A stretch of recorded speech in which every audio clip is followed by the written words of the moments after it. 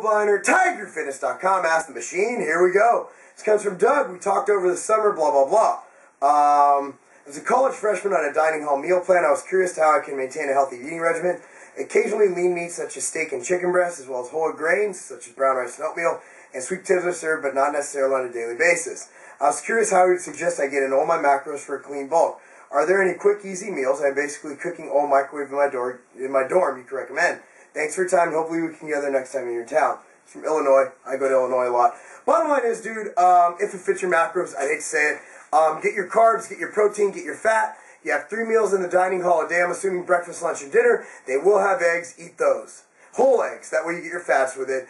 Get some white toast. Get some oatmeal. Get something like that. For lunch, get a nice healthy sandwich, some salads. Depending on your diet. If you're bulking, it's much, much easier.